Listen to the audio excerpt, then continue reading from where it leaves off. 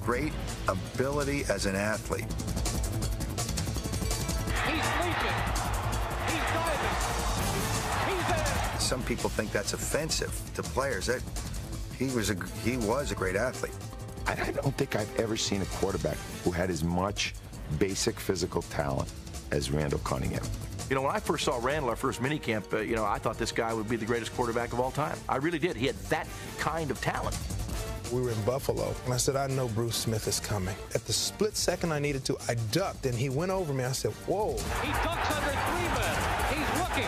He's rolling. He's heaving it deep downfield for Barnett, who leaps and has it at the 40. Barnett's going to score! Some of the things I did on the field, I don't know how I did them.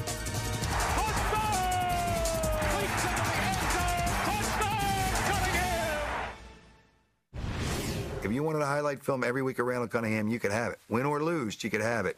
And I think there was too many times he got caught up in that. In Randall Cunningham's second year, defensive guru Buddy Ryan took over, but he didn't pay much attention to Randall's side of the ball. Buddy's order to Randall was run first, throw second. Here I am going through trying to learn plays, and then all of a sudden, Buddy Ryan comes in and is like, I want you to be faster than you even are now. And so he trained me like I was a racehorse. He developed me to be a running quarterback, not just a scrambling quarterback. He's starting to run. He's going to run with the football. Now he's running. And we are looking at Rambling Randall once again. You know, the old philosophy, you keep somebody in the spy, but the spy guy couldn't catch him anyway. It was almost like he was made of rubber. The guy had a body like Gumby. The thing could bend in any direction.